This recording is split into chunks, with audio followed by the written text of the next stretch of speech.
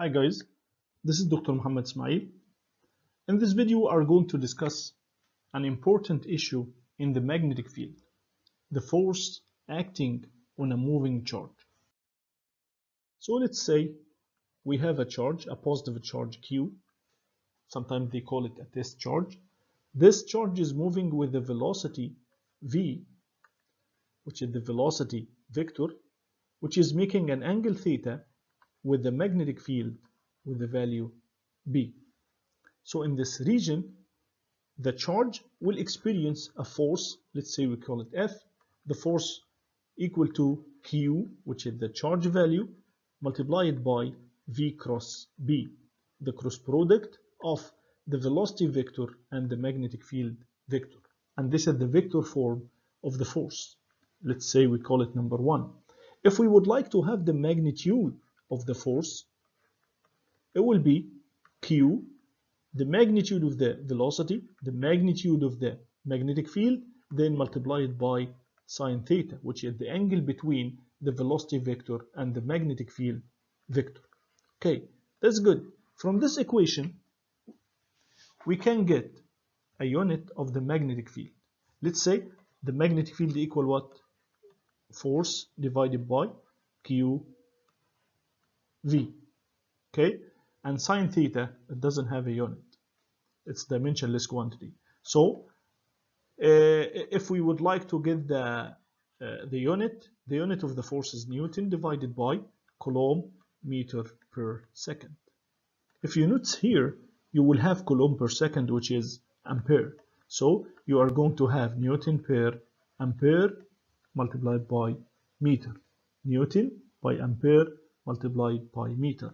We call this quantity is Tesla. We call it Tesla. So the unit of the magnetic field is called Tesla. Okay. Looking back at this equation, we can get some nice ideas about the force and how it works. Let me remind you with the law again. Let's write it down here. The magnitude of the force will be Q V B sine theta, which we call equation number 2. Number 1. What if the velocity in this equation equals 0? What do we mean when we say the velocity equals 0? It means the charge is not moving in the magnetic field. You still have the magnetic field, something like that. This is the magnetic field. You still have the magnetic field, but the charge is not moving. The velocity equals 0. In this case, if you substitute with V equals 0 at equation number 2, we are going to get a 0 force, which is a very important note here. We can conclude it here as if the charge is not moving in the magnetic field, there is no force on it. In other words, the magnetic field does not exert force on the charge when it's at rest, which is opposite to the situation in the electric field. The electric field produces force on the charge, either it's moving or not. But the magnetic field, to have a force on the charge, it must be moving. This is number 1. Number 2, what if we have the magnetic field, let's say going this way, which we call it B, while the velocity had the same direction of the magnetic field. The velocity had the same direction of the magnetic field. So at this case, the angle will be 0, right? So the force F, the magnitude of the force will be Q V B sine 0. So what's sine 0? Sine 0 is 0. So we are going to have a 0 force. So if the charge is moving, but moving parallel to the magnetic field, you are going to have a 0 force too. Number 3. What if the magnetic field is going this way and the velocity or the particle, the charged particle, is moving to the other way, opposite, with the velocity v? In this case, the angle will be 180 degrees. So if you want to calculate the force, it will be Q V B sine 180, which is still sine 180 equal 0. So the force still equals 0. So if the charge is at rest, as in number 1, the force will be 0. If the charge is moving parallel or anti-parallel, this is parallel and this is anti-parallel. If you are moving parallel or anti-parallel to the magnetic field, still the force will be 0. Okay? Okay. Let's find number 4. Okay.